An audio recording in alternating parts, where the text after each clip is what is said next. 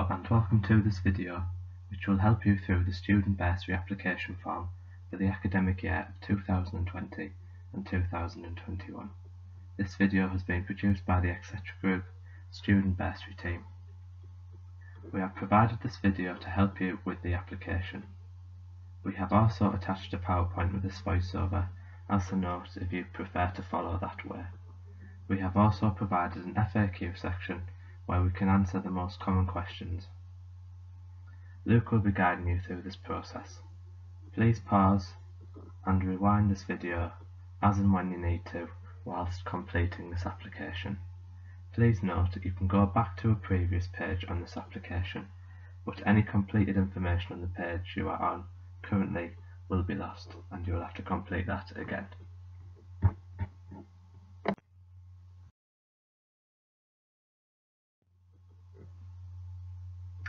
This application form is for the student bursary, where help with travel to college, free meals, discounts on course kit and equipment, and childcare is given.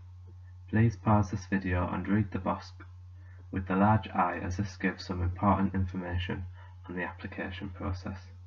Play this video again when you are ready to start the application and click the large blue bar that says Start your application.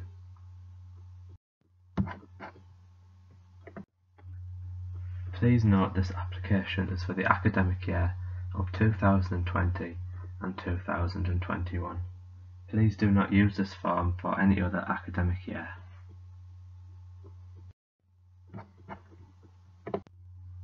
Please pause this video again to read through the important funding terms and conditions for the bursary application.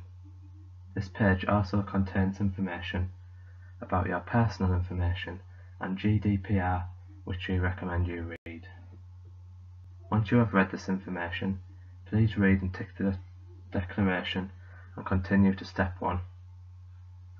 Press play again when you are ready to proceed. This page asks for some basic contact details about yourself. An asterisk on this form indicates that you must fill this section out and you cannot proceed until there is information submitted.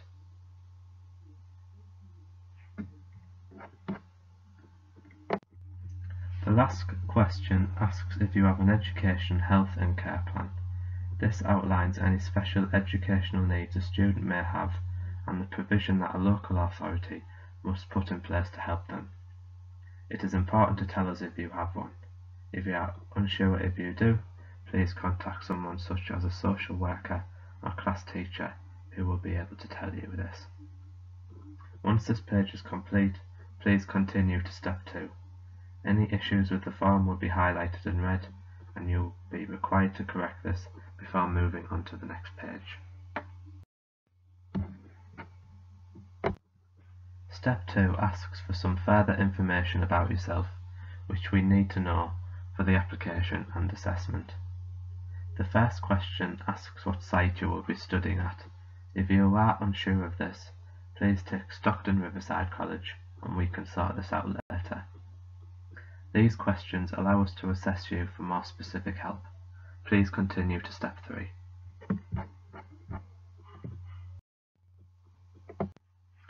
This page of the application asks for details around travel to and from your site of application. As part of the bursary, we offer free travel to students on most courses to and from college.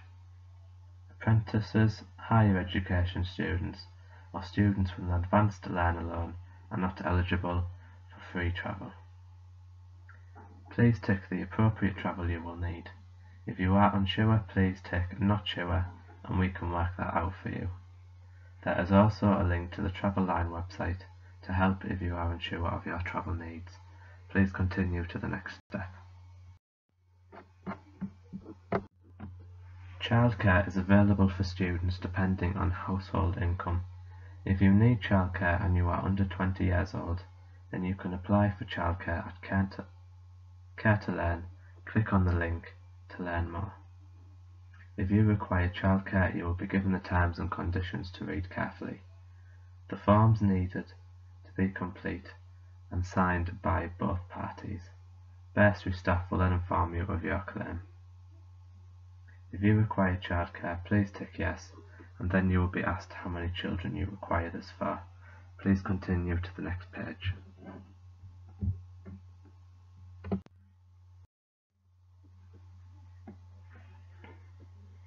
To assess your claim, we need to know your household income and where this income comes from. Please read and click the appropriate description. Depending on your choice, it may open another selection. Tick the relevant options and complete the amount per month that you receive.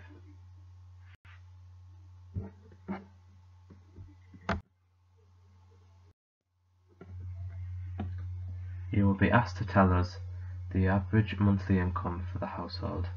You will also be asked to tick any household benefits received and that amount. Once you tick the benefit, you can then submit how much is received from this benefit per month.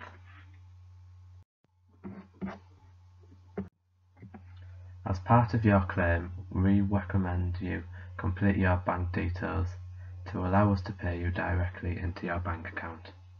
This allows us to pay you even if the college is closed.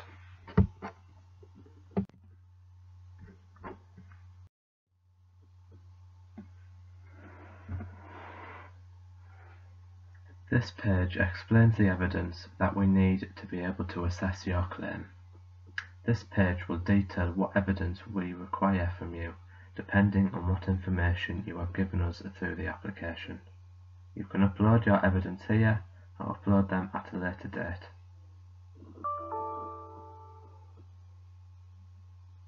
We do, however, encourage you to upload them during your application for ease of both parties.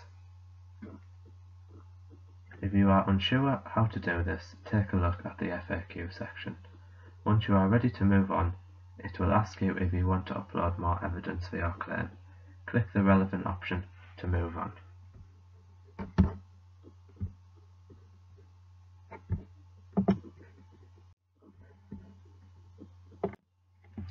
This section is confirming your application. Please read each bullet point and tick the box at the bottom if you agree with the above statements. Then click Submit and Send my application.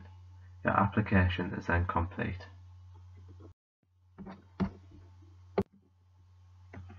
Your application is now complete. You can contact us on the detailed number and email if you require any further help or information regarding this application. Thank you for watching.